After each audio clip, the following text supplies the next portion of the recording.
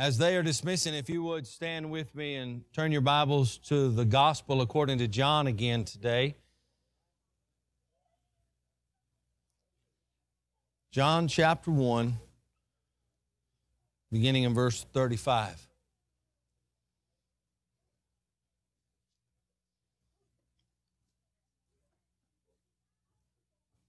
Matthew, will you shut that door for me over there, please?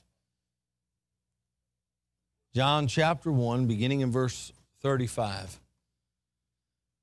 The scripture reads there in John chapter 1, beginning in verse 35, it says, "Again the next day after John stood and two of his disciples, and looking upon Jesus as he walked, he saith, Behold the Lamb of God. And the two disciples heard him speak, and they followed Jesus. Then Jesus turned and saw them following, and saith unto them, What seek ye? And they said unto him, Rabbi, which is to say, being interpreted, Master, where dwellest thou? And he said unto them, Come and see. And they came and saw where he dwelleth. And he abode with him, and they abode with him for that day, for it was about the 10th hour. And one of the two which heard John speak and followed him was Andrew, Simon Peter's brother. He first findeth his own brother Simon, and saith unto him, We have found the Messiah, which is being interpreted, the Christ. And he brought him to Jesus, and when Jesus beheld him, he said, Thou art Simon, the son of Jonah. Thou shalt be called Cephas, which is being interpreted, or interpretation, a stone. The day following, Jesus would go forth into Galilee and findeth Philip, and saith unto him, Follow me. Now Philip was of Bethsaida, the city of Andrew and Peter. And Philip findeth Nathanael, and saith unto him, We have found him of whom Moses in the law and the prophets did write, Jesus of Nazareth, the son of Joseph. And Nathanael said unto him, Can there any good thing come out of Nazareth? And Philip said unto him, Come and see. And Jesus saw Nathanael coming to him, and said unto him, Behold an Israelite indeed, in whom there is no guile. And Nathanael saith unto him, Whence knowest thou me? And Jesus answered and said unto him, Before that Philip called thee, when thou wast under the fig tree, I saw thee. And Nathanael answered and saith unto him, Rabbi, thou art the Son of God, thou art the King of Israel. And Jesus answered and said unto him, Because I said unto thee, I saw thee under the fig tree, believest thou? Thou shalt see greater things than these. And he saith unto him, Verily, verily, I say unto you, hereafter ye shall see heaven open, and the angels of God ascending and descending upon the Son of Man. Let's pray. Father, as we bow before you tonight, we thank you, Lord, for the time of worship that we've had already. We're thankful, Lord Jesus, for all the young people that are throughout the facility tonight. And we just pray, Lord Jesus, that you would bless them, that you would use your word to penetrate their hearts and their lives, begin to mold their minds in a way that they would think after you. I pray not only for them, but for us that are here and for those that may be tuned in by Facebook or listening by a radio program. I just pray, Lord Jesus, that you would speak to us where we're at, that you would bring conviction upon the hearts of the lost, that you would draw them unto yourself, that they would have an opportunity to repent of their sin and trust in you and be saved. Lord, for us who are saved, I pray that you would continue to shape us into the people that you want us to be. Lord, you have called us to be a peculiar people, a holy people, a different people in a fallen world such as that we're in. We're called to be the lights of the world. So I pray, Lord Jesus, that you'd forgive us and cleanse us of our sin, us who are already saved and where we may have failed you in doing that. I pray that you would just help us tonight to hear from you and respond to you, and that we would be a people who are set on fire for you. And we are reminded not only of our initial conversion experience, but to see your faithfulness throughout our lives as your children. And I pray, Lord, that we would be awakened, and that we would be revived, and that we would be a people that are catching on fire for you. I ask for your help to preach tonight. I ask for a fresh anointing of your Holy Spirit. I ask you to hide me behind the cross. And I pray as you are high and lifted up, you would draw men unto yourself as we give you all the praise. We pray these things in Jesus' name. Amen. You may be seated. This morning, I talked to you a little bit about what is your testimony. And we talked about how that John the Baptist was a servant of the Lord. He was called of the Lord to go and prepare the way of Messiah. And though John the Baptist may not have known exactly who the Messiah was during that time of his ministry until the Spirit of God descended upon Jesus and revealed unto him such, we know that he was still faithful in serving God. And when he was confronted by the religious leaders of his day asking, "Who are you?" He said, "Are you the Christ?" And he said, "No." And he said, "Are you Elijah?" And he said, "No." And he said, Are you that prophet that we're supposed to be looking for?" And he said, "No." And they said, "Who are you?" He said, "Well, I'm the one. I'm the voice that is in the wilderness. I'm the one preparing the way of the Lord, making straight the way of the Lord." And so he was not only a servant of the Lord, but he found himself to be an ambassador of the Lord. And then he began to explain on who Jesus was. And we see that John also was a theologian. And I ask you, what about your testimony? Can you go back to a place in which you can know beyond a shadow of a doubt that you were saved? I can take you back to the date when I gave my life to Christ, September 20th of 1998. I can take you back to the town. It was really at that time was what they called a village of South Lebanon, Ohio. I can take you back not to the same facility for it's been tore down, but I can take you to the parking lot. And I can take you to the area. I can take you to the current facility where First Baptist Church South Lebanon is. But I can take you, I can remember in my mind and show you almost if that facility was still there. I can take you back to about the same pew when the Holy Spirit of God began to bring great conviction in my heart. And I prayed and received Christ that morning. Take you over there to the other pew. And God called me into the ministry just a few months after that. Not even 19 years old yet. Got saved in September and called to preach in January. I can tell you and take you to those places where God was doing a work in my heart, in my life. I'm not saying that by any means of boasting. I say that because I believe that when a person gets saved, they should know that they're saved. I don't think you can be saved and not know it, okay? I think that when you become born again, it is a life-changing experience in your life. You become a new creation. Old things pass away. Behold, all things become new. And all of a sudden, you and I are to become not only a saved people, the children of God, but become the servants of God. We're to be vocal witnesses for Christ. And we're to know about Him in such a way in which we can teach the world about Him. What is your testimony? Well, tonight I want to talk to you about when God called you. You know, what is your testimony? But in this specific situation here in John chapter 1, beginning in verse 35, we're going to see an experience on when Jesus begins to call into Himself that of the 12 disciples. But when did God call you? How did you respond to such calling?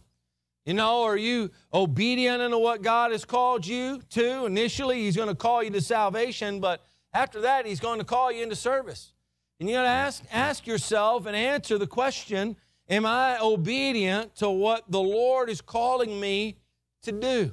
So let me clarify something as well. I believe with all my heart that as somebody who comes to know Christ, not only has He given unto us, every one of us, at least one spiritual gift, He also has a specific place within the body of Christ in which we are to fit with the rest of the body of Christ to do the work of the ministry together under the head of the Lord Jesus Christ. You have a special place. You have a special calling. You have a special plan that God has for you specifically in cooperation with the rest of the body of Christ to do the work of the ministry.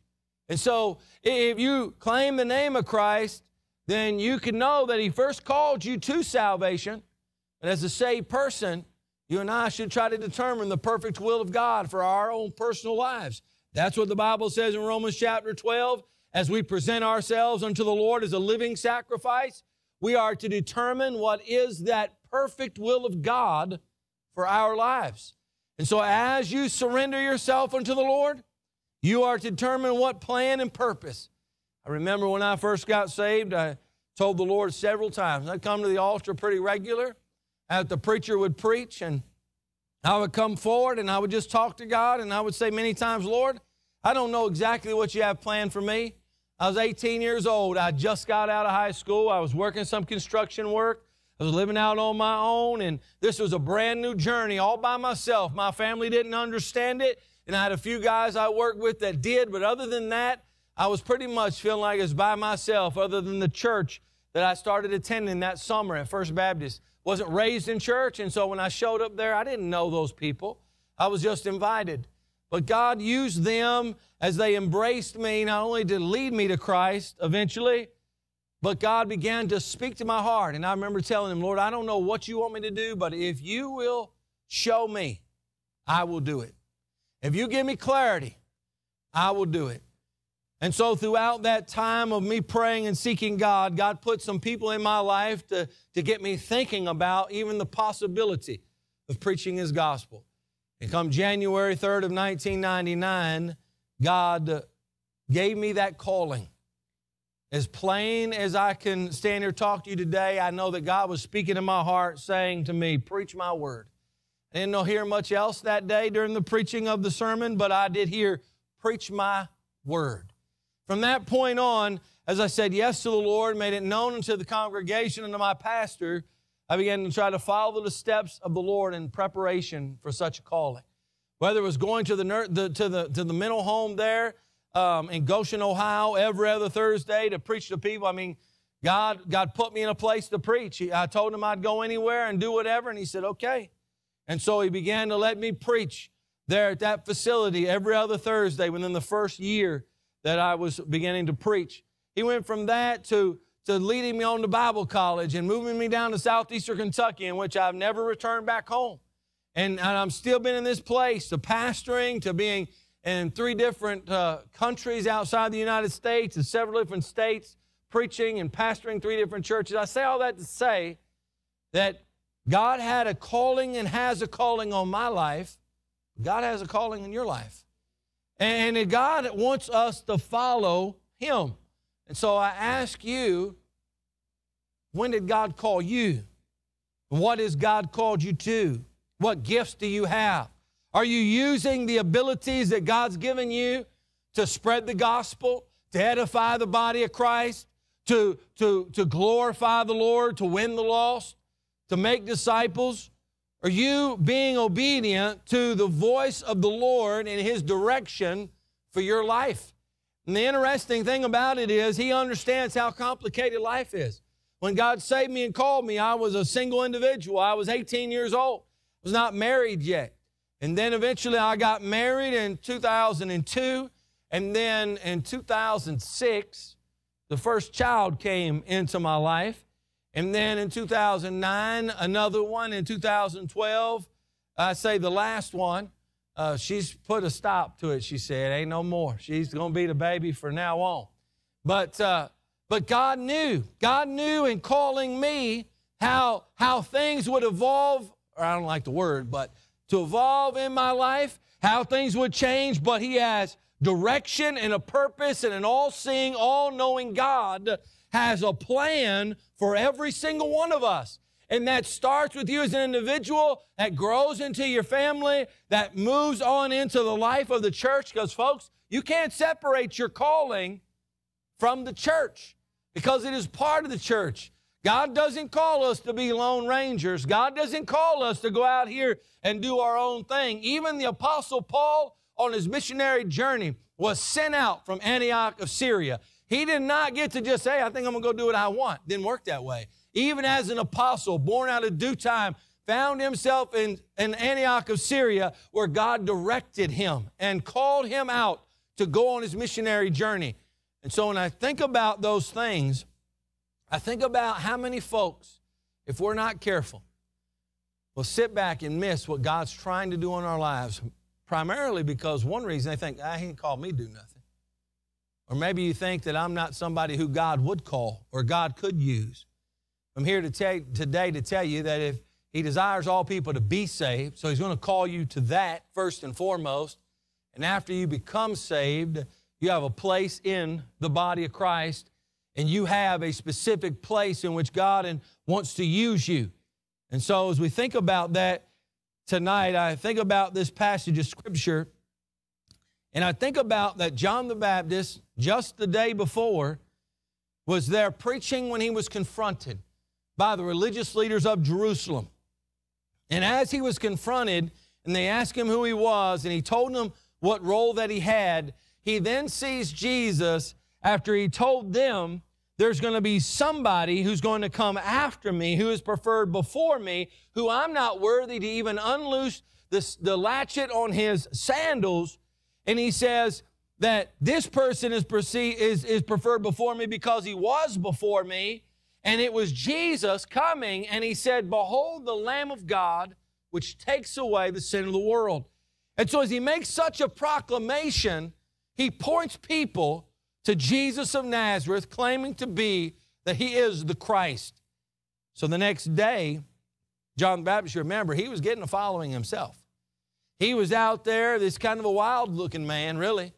I mean, he took the Nazarite vow. He's not cutting his hair. I mean, you know, people today talk about facial hair with men. I'm thinking, you must not read the Bible.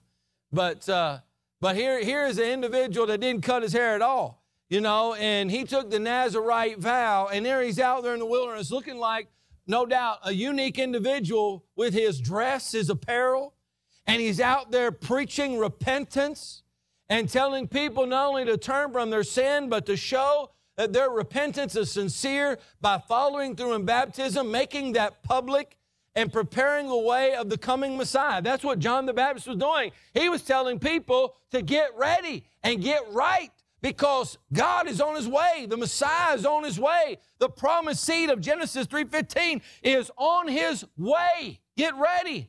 And so it says the next day, as John's, got him a little following, it says there that John was standing there the next day with two of his disciples. And it says, looking upon Jesus as he walked, he said, behold, the Lamb of God.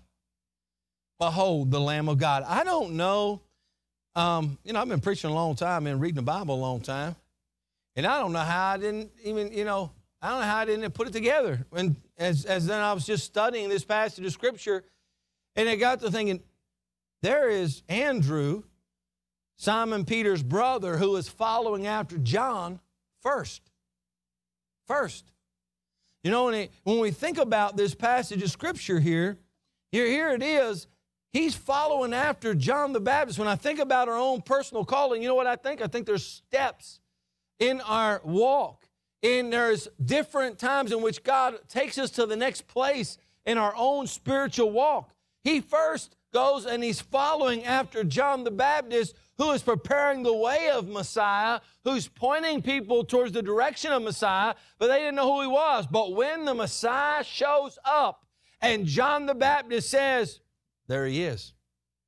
He told them the day before, there's Jesus of Nazareth. Behold, the Lamb of God. When I think about the next day, he's hanging out with two of these people again. One of them, there being Andrew, and he says, look at him walking. See that guy right there? That's him. That's the Lamb of God. That's the one who came to fulfill the sacrificial system. You know all those sacrifices they did? During Passover, all those things that happened? Guess what? That man right there has come to fulfill the law. He didn't come to do away with the law, but he come to fulfill the law. He's going to fulfill every sacrifice. He's going to fulfill every feast day. He's going to fulfill every prophecy. That man right there was the promised seed of Genesis 3:15 after Adam and Eve sinned in the garden and death and sin passed upon all of humanity. And we've been a wreck ever since. There's the guy right there. That's him, the Lamb of God, to take away the sin of the world. I've seen the Spirit of God descend upon him yesterday. And the Lord who called me to prepare the way in the wilderness said, when you see the Spirit descend upon that individual, you'll know that he is the Lamb of God. He is the Messiah. And John the Baptist said, there he is. When I think about our callings, I think our callings have steps of growth in them. I first got saved. I was following after the direction of the Word of God, of course, being spoken through by my pastor. I mean, when I got saved, I trusted the Lord as my Savior. I believed ultimately that the Bible was the Word of God. And again, I had no reason, no theological background, nothing that was telling me that other than the fact that it was the Word of God that was preached during that summertime that conviction was brought in my heart. And it was showing me my lostness and exposing the hidden things of my heart and making them open. It would appear that in my heart, in my mind anyway, that everybody knew what was going on in my life. But it really wasn't the case. What was the case is that everything inside my life is open and naked before God and whom I have to deal with. And the Word of God was exposing that. And throughout that time of conviction in my heart and then eventually me surrendering to the Lord Jesus Christ as my Savior, I began to listen to the sermons. I began to show up to Sunday school and listen to my Sunday school teacher. And I began to be taught by them and following after the Lord through their instruction and their guidance and their direction. I followed in believers' baptism. I began to give my tithes and my offerings. My pastor marked my Bible and said, this is how you tell someone how to be saved, and you need to go tell them what Jesus did in your life. And so that's what I began to do. When Miss Rose McNutt needed somebody to set tables up, which we're going to need some help after church, there's a little plug for that. So when she said, hey, meet us down there at the fellowship hall to put up some tables and some chairs, guess what? 18 years old, driving about 40 minutes to go home all by myself, I went down there to help Miss Rose McNutt. When she said, Anthony, get on that chair and get up there and do this and go do that and go do this and go do that, I said, okay. And I went over there and did this and I went over there and done that. I was following the Lord. When my pastor come and told me about some things in my life that I needed to change, I didn't get huff up and mad and go find another church to go to. He showed me in the Scripture with those other two guys that shared the gospel with me, and guess what I did? I started changing those things in my life because I didn't know that they were wrong, but they began to show me from the Scripture. Then when God called me to preach and when God led me away from First Baptist Church South Lebanon down to Bible College in Bell County, guess what? I went from just listening to what, as God put some men in my life, and they were there for a purpose, I went from that to having to hear on my own, to take the step, to go and grow. And eventually, you go to a spot where you're helping someone else hear from God, showing someone else how they're to follow. I think that there should be some growth in our life. And I think that in this passage of Scripture, it shows that. It shows first and foremost that there were some folks that were listening to the Word of God, that they were being prepared by the Lord through their messenger there, but eventually these people had to go and follow after Jesus. You know, at the end of the day, isn't that the goal? Is to know for sure that we're following after the Lord Jesus? And the neat thing about it is today, folks, is that you and I who are saved, the Spirit of God, the third person of the Trinity, comes inside of our heart and our lives. Every single person. Nobody's excluded from that. When you get saved, you're baptized by the Spirit of God into the body of Christ. He takes up a permanent residence inside your life, for you are the temple of a living God, and He begins to work on you. He begins to shape you and mold you. He begins to teach you and guide you and direct you and empower you to be what you are to be in the Lord. But you are to follow after Him. You have direct access to God as a saved person. You can talk to Him. You can hear from Him. He's given us His revelation from Genesis 1:1 to Revelation 22:21. So we can hear and we can know, and we can understand what God thinks about things in this world. We're to follow after Him. We have such a great opportunity to not only have our sins forgiven, but to follow the path that God has for our lives. And so he says again, in that next day, John stood there with his two disciples looking upon Jesus as He walked and said, behold the Lamb of God. And the two disciples heard Him speak and they followed Jesus. Do you know that in your calling that you need to be able to progress from just doing, and listen to me, God puts people on our path, whether it's pastors, whether it's close friends, deacons, Sunday school teachers, whoever it may be, that God has put in your path to mentor you or to help direct you and guide you. Those folks are there by the Lord, but there needs to come a time in your life where you go from having to hold their hand, so to speak, to be able to hear from the Lord directly. And you say, what do you mean directly? That's what I mean. I'm not necessarily saying that you're going to hear an audible voice. I haven't yet to hear an audible voice. But the Spirit of God who's inside of you will speak to you through the Word of God. And so as you and I are in the Word of God, as you and I are around the people of God, as you and I are around the proclaimed Word of God, guess what? You're going to learn how to hear from Him. you're going to be able to learn how to follow after him. You're going to be able to make those steps. And you're not going to have to worry about somebody all the time holding your hand. You're going to be able to determine what is God's will for your life. Now, there's always going to be people in your life. I'm not saying that. We're part of the body of Christ. But what I am saying is this. Those people that are around your life, they should be there to confirm what's going on in your life from a preaching standpoint. For instance, I'll give you an example. And I've shared this before, but before God called me to preach, God used a man by the name of Larry Brandenburg to talk about the calling of preaching to me. Now, Larry just said it kind of nonchalant in a way. I mean, he was being serious, but he just said, hey, when you going to announce your call to preach? I hadn't been saved very long, and I didn't know what he's talking about. I didn't even know there was a specific calling to preach. I mean, I knew that there was the pastor up there, and he was preaching, but I didn't have any background in that. I didn't understand all of that. But he said to me one day, when are you going to announce your call to preach? And my response to Larry was, well, if God ever called me to preach, I will. But he ain't ever called me to preach. That's what I told him. Well, God used him to get my ears in tune. And so in January of '99, when he called me to preach, guess what? I did what I told Larry I would do. I would follow after him. God used Larry to help me learn how to listen to God. It kind of reminds me whenever Eli was talking to Samuel. And whenever Samuel was up there, sitting there in the temple, being a servant there of Eli because his mama Hannah had dedicated him to the Lord. And in the middle of the night, there's God calling Samuel, and Samuel gets up and he goes to Eli and he said, well, what can I do? And he said, I didn't call for you, going back to bed. He said, okay. And then he got back, heard his name again, and he gets up and he goes, Eli, what do you want? I didn't call you, going back to bed. And then it dawns on Eli, God's calling Samuel. So the next time it happens, he says to Samuel, hey, next time you hear that, you just tell God, what you want? I'm right here. What you want? And he learned how to listen.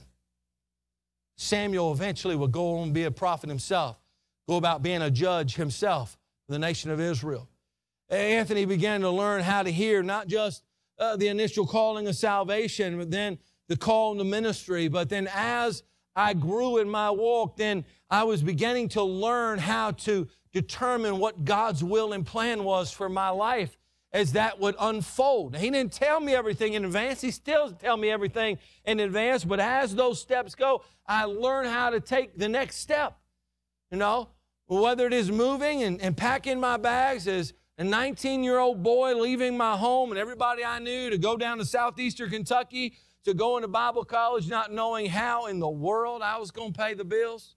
You know, I didn't know none of that. God took care of all that. I mean, when I think about that, God just took care of every single thing. Tell me this neat thing real quick, and we'll move on in the Scripture.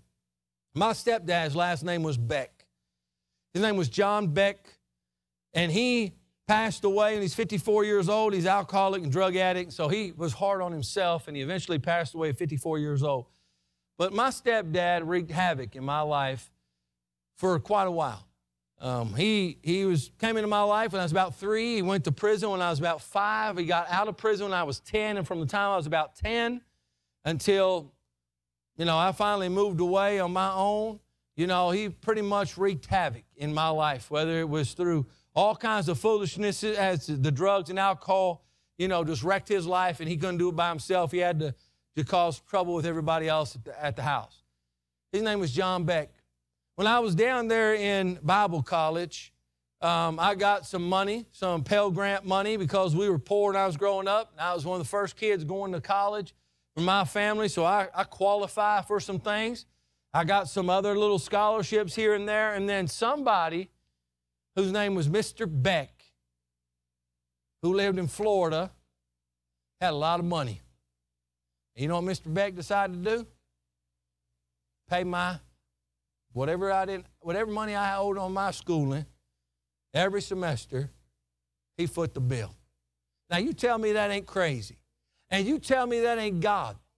You know, there's plenty of Bible colleges or at least schools that I could have went to. Some would have been closer home. Some would have been further away. But God directed my path down to Clear Creek Baptist Bible College. In January of 2000, I moved down there, and God took care of my every single need. You know, when I moved on down to Bible College, First Baptist Church sent me on down there. I didn't have a dress clothes one going, but they put me in a suit and a tie. They sent me in with a computer. They sent me with some cash. They sent me with toilet paper, toothbrush, deodorant. I mean, they packed me. I said, man, these people either love me real good or want to get rid of me one. But they sent me on out of there, folks. And then to make sure I stayed away, they sent me some money every month. I mean, think about that. I had no idea how these things were going to happen. But I knew this. I knew that God was taking care of me. And I learned how to take the necessary steps and to grow. You know, these folks were walking with John the Baptist. Was there a thing wrong with walking with John the Baptist? Not at all. But John the Baptist said, the fellow that's coming after me is preferred before me because he was before me. In fact, I'm not worthy to even unloose the latchet on his shoes. And so guess what? If you're going to take the next step, guess what you have to tell John the Baptist? I appreciate my time with you, brother, but I'm going on with him. Amen? I mean, I appreciate everything you've done for me, but you said it. You got to decrease and he can increase. I'm going to go ahead and follow him. And guess what? John the Baptist wasn't upset with that. John the Baptist will be proud of that. John the Baptist came to prepare the way and be the voice in the wilderness, and he fulfilled his calling, and people started following after Jesus of Nazareth because John said, that's the Lamb of God that takes away the sin of the world. We've got to learn to grow. You know, as you think about your own personal life, you've got to grow. One of the neat things about being a pastor is you get to experience that. You get to see people who grow in the Lord. You know, you get to see people come to know Christ, and that's an awesome experience. But it's also just, to me, almost as equally as awesome to see folks take the next steps in the faith. Whether they step up in various roles in the church, whether they surrender to maybe in vocational ministry. Some people say yes to the calling to preach or to go on mission, be a missionary, whatever it may be. But to see people take those steps, to go on and to be what God calls them to be. And so when they sitting there, they heard Jesus, they heard him speak, and then they followed Jesus. Jesus turned and saw them following and said, what seek you? And they said unto him, Rabbi, or which is being interpreted, Master, where dwellest thou? Where do you abide? And he said unto them, you come and see. And they came and saw where he dwelt and abode with him that day, for it was about the 10th hour. And one of the two that heard John speak and followed him was Andrew, Simon Peter's brother. I don't know what the other guy decided to do. I don't know who it was. But one of the two said, you know what? I'm going to keep hanging out with this guy. I'm going to keep following after him. Do you know what I think is interesting in this passage of Scripture? Not only should we be willing to take the steps that we need to take the next steps, but listen, I think it also we ought to make the decision that we're not going to be the one that didn't follow. Everybody has to make that decision. You know that? I mean, everybody has excuses on why they can't be as committed to Jesus as they should be. Everybody has excuses, you know. But Jesus would later on tell some folks. He would say things like this, hey, go preach the gospel. And when they said, hey, I got to go bury my father first, he said, listen, you let the dead bury the dead. You go preach the gospel. Well, let me go ahead and I'll follow after you. You know, what do you want me to do? You know, well, go preach. Well, I will, but let me go tell everybody goodbye. He said, man puts his hand to the plow and looks back. It's not fit for the kingdom of God. The one person that showed up on his own and said, hey, I'll follow after you. Jesus knew his heart and said, hey, foxes have holes and birds have nests, but I have nowhere to lay my head. You know, some people think following after Jesus is going to be all the time just a great situation. Well, living for Jesus, you don't get no better, but that don't mean that the world's going to like you. That don't mean that you're going to have everything easy going on in your life. You can know Jesus never going to leave you nor forsake you. You can know when you leave this world, you're going to enter into the presence of God. You can know all the things that God's going to do in your life is going to be good. But listen, Paul found himself beaten. Paul found himself in prison. Paul found himself shipwrecked. Paul eventually found himself laying down his life for the gospel's sake. Jesus come to do the will of the Father. The will of the Father led him to the cross of Calvary. And he took on the sin of the world, folks.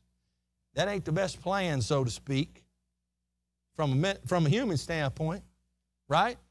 But it was perfect. Jesus said it like this in the garden. He said, if there's any way, let this cup pass from me. Let it pass. But nevertheless, not my will, but thy will be done.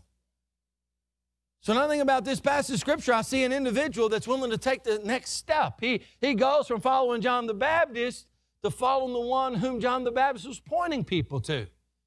He's willing to take that next step. He also was seen that he was willing to make a long-term commitment. They went over there one day, it says. He went with them that one day. Where are you hanging out at? Where you abiding at? Well, you come and see. And when they get there at the 10th hour of the day, those two hang out with them for that day. And it seems to be that one decided, I'm going to go about my business. It was nice meeting you, Jesus. Andrew said, I'm going to stay right here. Andrew, Simon Peter's brother, said, you know, I think I'm going to just stay right here. It says there that he first findeth his own brother Simon and saith unto him, we have found the Messiah, which is being interpreted, the Christ. And he brought him to Jesus, and when Jesus beheld him, he said, thou art Simon, the son of Jonah, thou shalt be called Cephas, which by interpretation is a stone. And when we think about it, he's talking about, you know, here's a stone, or we call him Peter, and really it's a small stone. When I think about saying yes to the calling of the Lord, I think about taking the next step. I think about the long-term commitment that goes along with that. Listen, folks, Jesus has called us to commit our life to Him. That's why some folks don't want to say yes to the calling, because they just ain't really sure about the lifelong commitment. That's what the problem is today. I mean, think about our world, think about our culture, think about people in general. Where's the commitments at? People are committed when they feel like the benefit is worth it. People are committed when it's easy.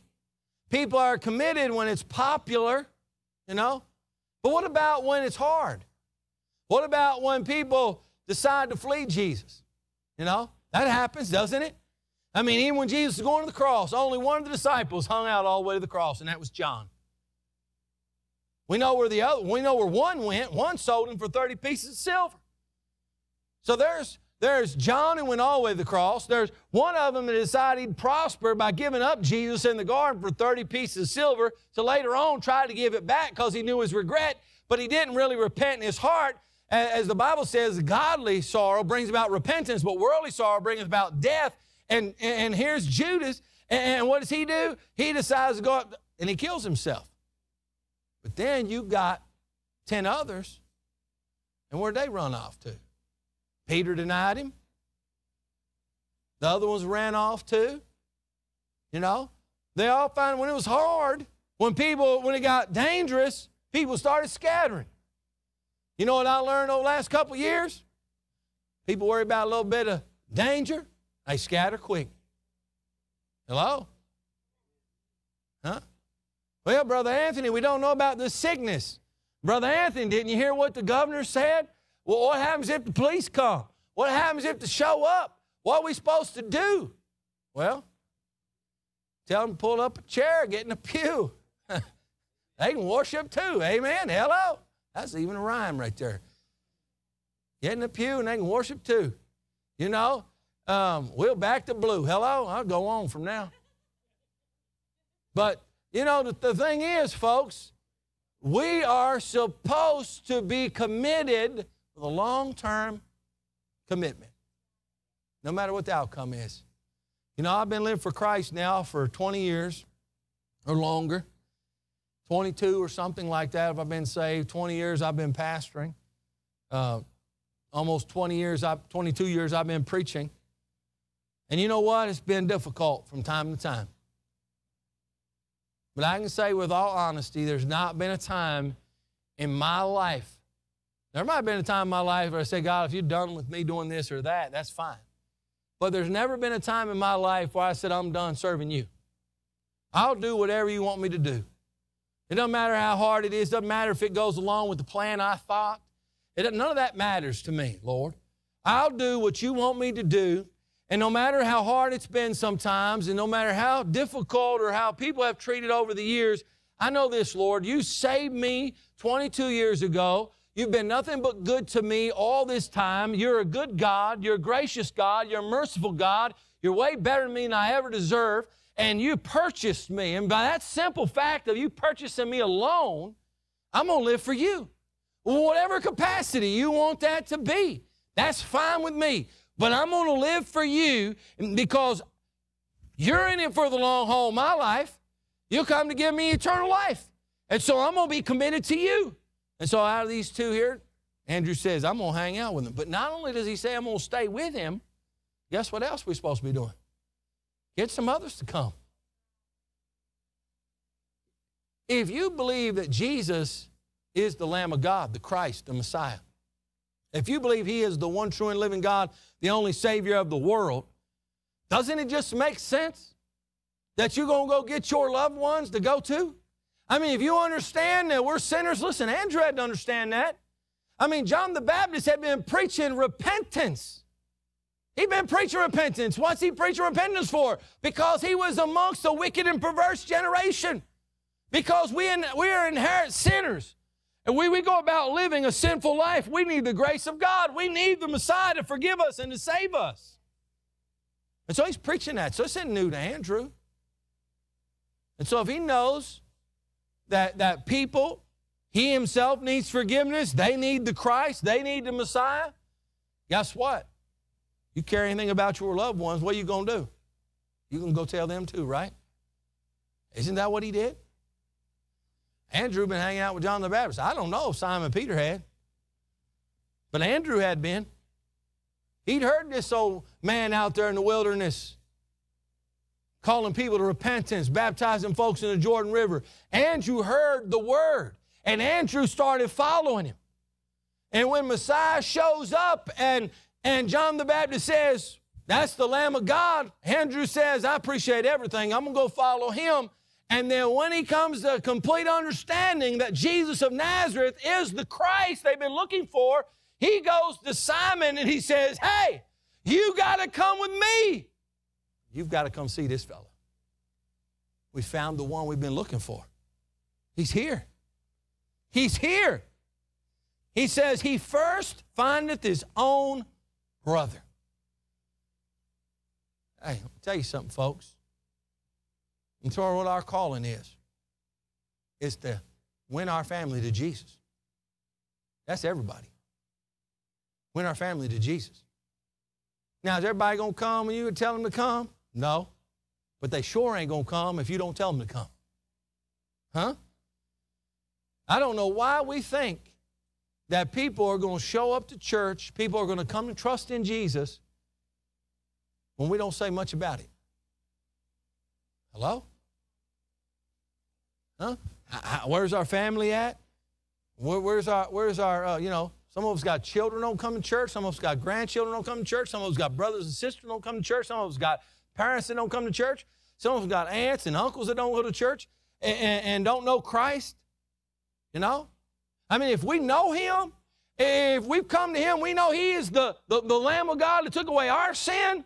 We know he's come to take away the sin of the world. We know that hell's real. We know that folks who die without him go to hell. That's what the Bible teaches. Then sure enough, we ought to be motivated to tell them, you need to come to Jesus.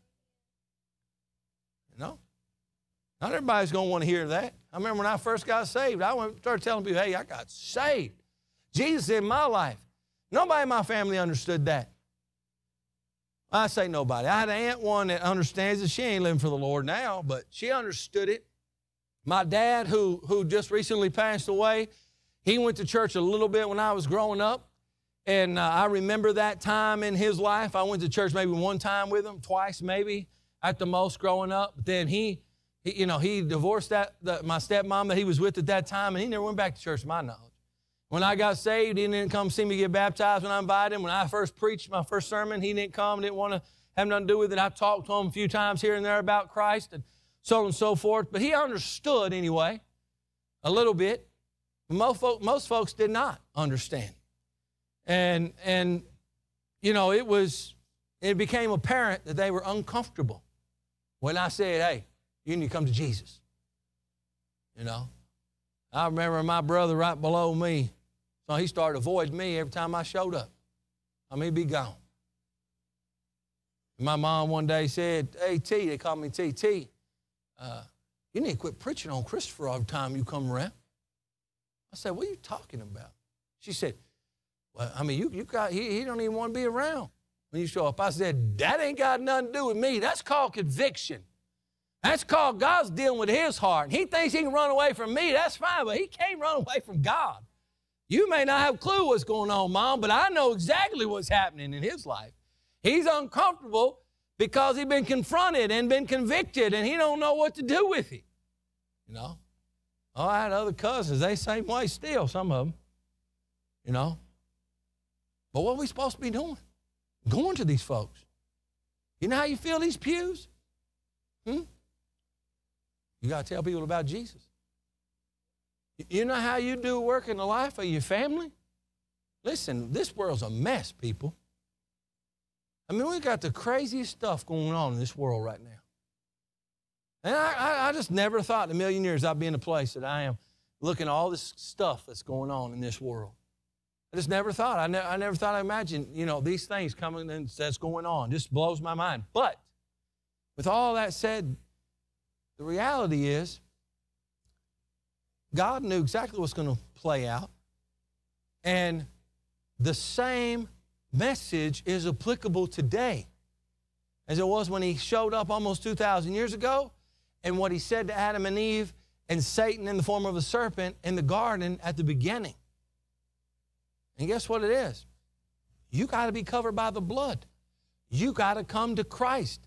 You know, that first sacrifice that God made to cover Adam and Eve, taking that innocent animal, shedding his blood, taking his life, taking his skin and covering them up, was a picture of the Lamb to come.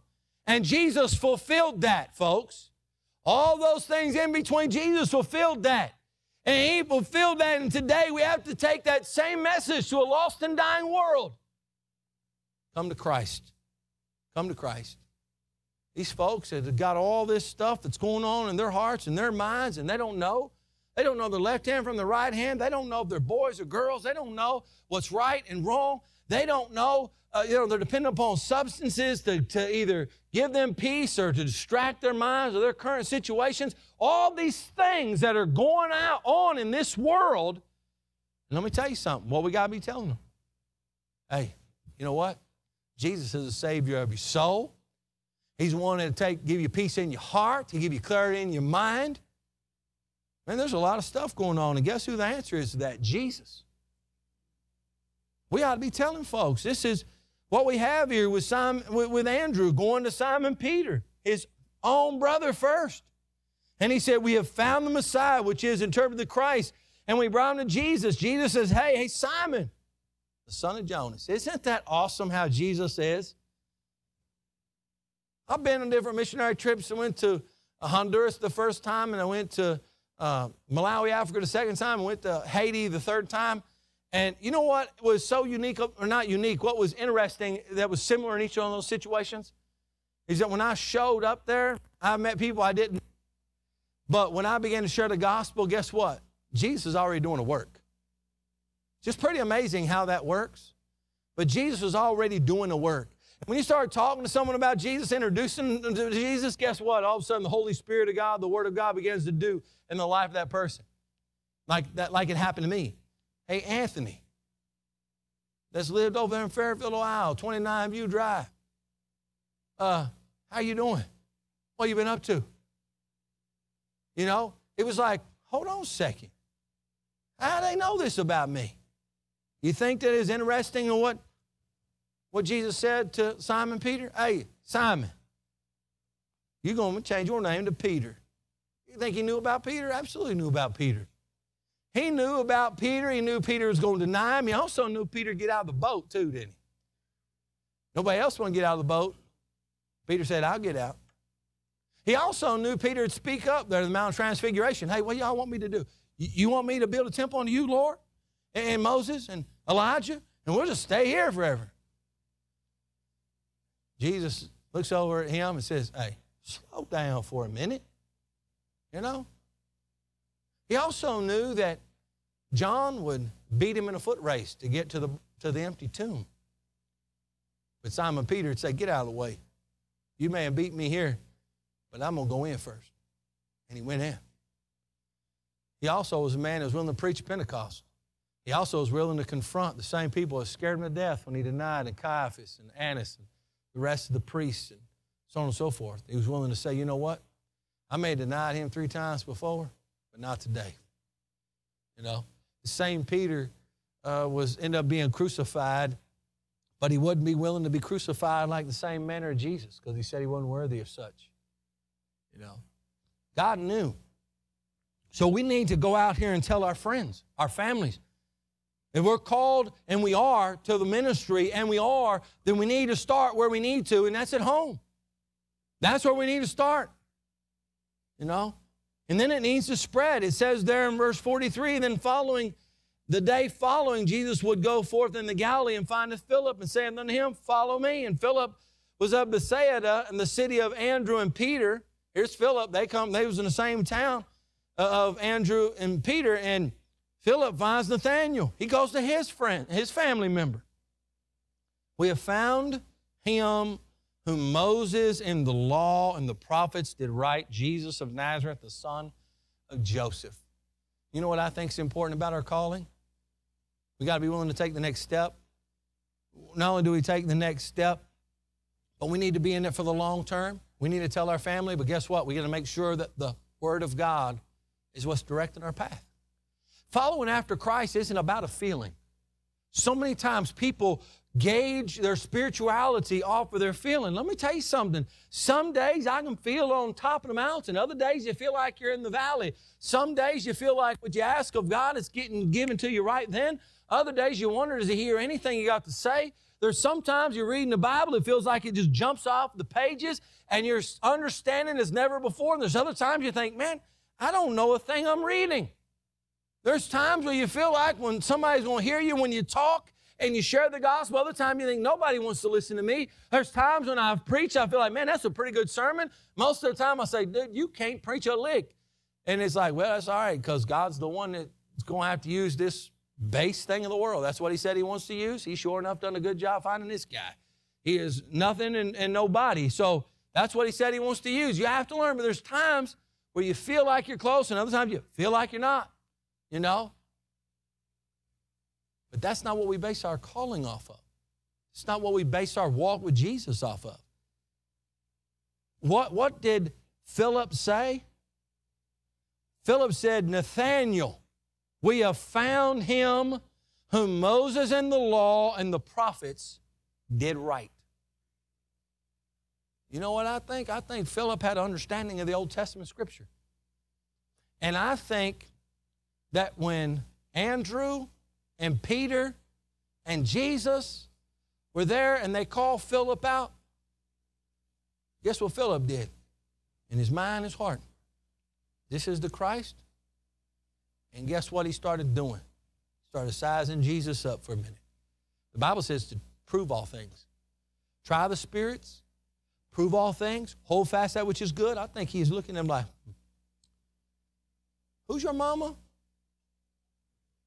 Mary. Hold on a second. Is she that one that was conceived? When she says she's a virgin, that's exactly who she is. Isaiah said that, didn't he? Well, hold on a second. You say you're from Nazareth, but where was you born at? I was born in Bethlehem. Did Micah say that? You ever been to Egypt, Jesus? I don't really remember the journey because I was a little baby, but Herod decided he wanted to kill everybody from like 2 years old and under. And my stepdad, Joseph, he told my mama, we probably need to go down to Egypt. And so he took me down to Egypt until it was safe to come home. And we come home, we went to a city of Galilee named Nazareth. Interesting. You know what Philip started putting the dots together? And he said, This is the guy that Moses in the law was talking about. This is the guy that the prophets wrote about. I better go tell Nathaniel to come on. And he went and got Nathaniel. I like Nathaniel because Nathaniel's a skeptic, and that's okay. I think you ought to be a little skeptical. I think that every one of us ought to have a little spiritual skepticism about us, because what's going on in the world today is a mess. I'm telling you, the modern church movement is a joke, just to be honest with you. I mean, when I sit there and listen to these folks that say that God's called them to preach, and the pastor, and I listen to what they've got to say, and it has no content in the Word of God whatsoever. It's all based on the show that they're able to put through and appeal to the emotions of individuals with no real objective truth. I'm telling you, we're in a mess. We are. The church is in a mess. So you can be a little skeptical. I expect every one of y'all to be the same way when I'm up here preaching. Have the book out. Follow along with the Scripture. Try and test what's being said. If it lines up with the book, though, you need to go all in. Hello? And so when he gets there, Nathaniel says, he said, listen, this is Jesus of Nazareth, Nathaniel, the son of Joseph. And then Nathaniel says, can there any good thing come out of Nazareth? You know, nobody said that exactly to me, but they do say this. Anything good come out of Ohio? That's what they say, and I come down here. Anything come out of Ohio? I say, listen, God sent me as a missionary to y'all. Hello. Huh? Don't think it too high of yourself as you should, because this Buckeye came down here amongst the briars to win y'all to Jesus. Hello? Huh? I mean, I was willing to take on y'all's accent and everything. Hello? I become all things for all men, even if it's a hillbilly. Hello? And anything good come out of Nazareth? Oh, yes, the very best. The very best. In fact, the only good. Hello? The only good thing. And so when Nathaniel shows up, I like Jesus. Jesus beats him to the punch. Behold, an Israelite indeed, in whom there is no guile or deceit. He knew who Peter was, didn't he? He knew who Nathaniel was too. And Nathaniel said, where you know me from? And Jesus says, before Philip called thee, thou was under the fig tree, and I saw thee. Well, you know what Nathaniel knew? There wasn't nobody around then. And Nathaniel answered and said, Rabbi, Master. It's amazing how God can change our tunes when we let him. He went from what good thing come out of Nazareth to, hey, Master. Master, you know what? You are the Son of God, the King of Israel. Man, that's a big title, isn't it? You are God in the flesh. You are God the Son. You are the rightful King of the Jews. Jesus said, because I saw you under the fig tree, you believe this? Son, you're going to get to see a whole lot more than this. In fact, you're going to get to see heaven open up. The angels of God are going to ascend and descend upon the Son of Man. You're going to get to witness a whole lot more than me just simply telling you I saw you under the fig tree before Philip came to you. Folks, what we have here is that in our calling, just like Nathaniel, he took the step of faith. What about you tonight? What about your calling? You know? What about your calling? You say, I don't know. Well, I just told you that you have one. And that's the truth. And so you got to do some searching. You know? What's God called me to do? What's God gifted me? You know? Some of you need to take the next step. Some of y'all been content in the first step or second step or third step, wherever you're at, and you're calling. And you're content right there. You know? Larry Brandenburger told me about, about the calling to ministry and asked me when I was going to announced my call to preach. He knew all about the calling. Larry's dead now. He went to go be with the Lord. But Larry was called into the ministry. He was a deacon at First Baptist Church, South Lebanon, but before he was a deacon, God called him to preach. And from his own testimony, he thought that God was going to direct him into full-time evangelism.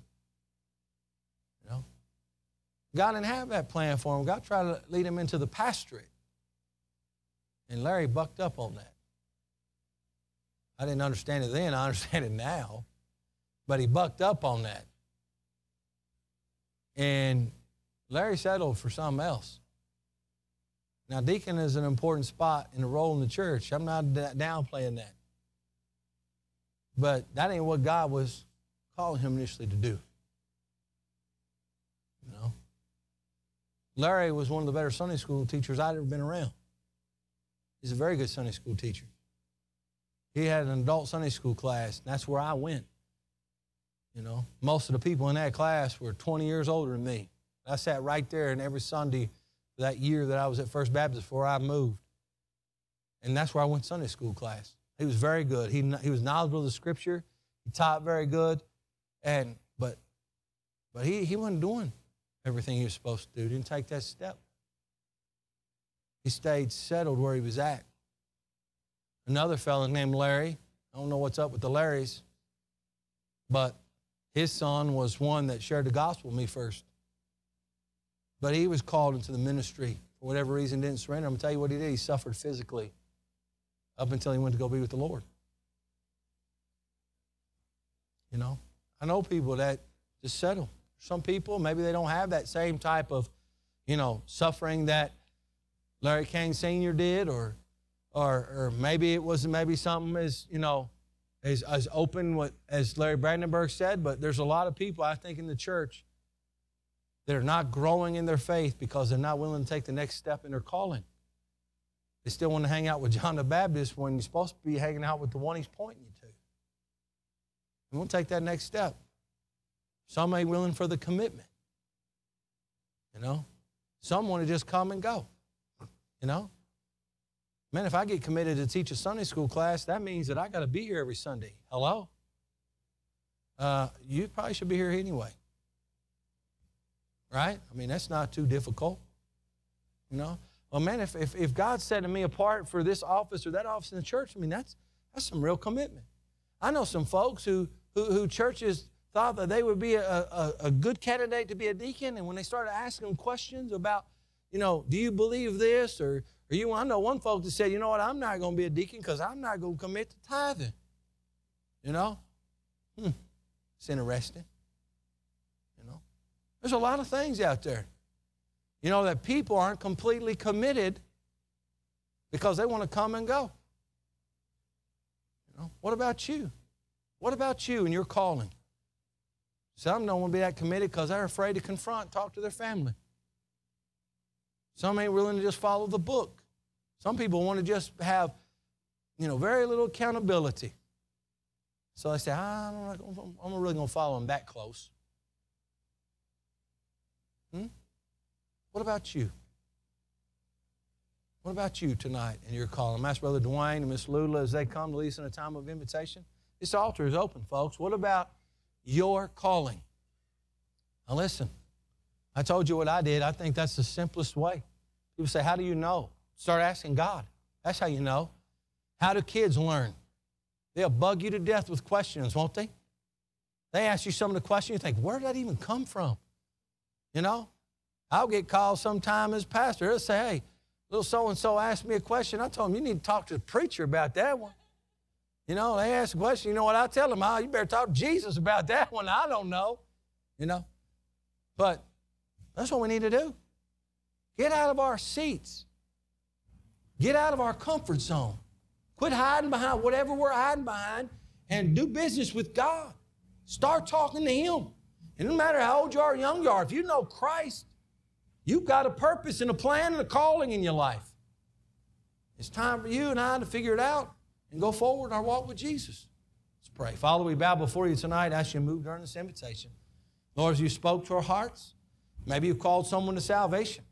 You know, in the midst of us talking about a calling, we know that the first calling of everything is to come to you. If there's someone here that does not know you as their own personal Lord and Savior, I pray that tonight they will come to you. They'll step out of their seat and they'll walk the aisle.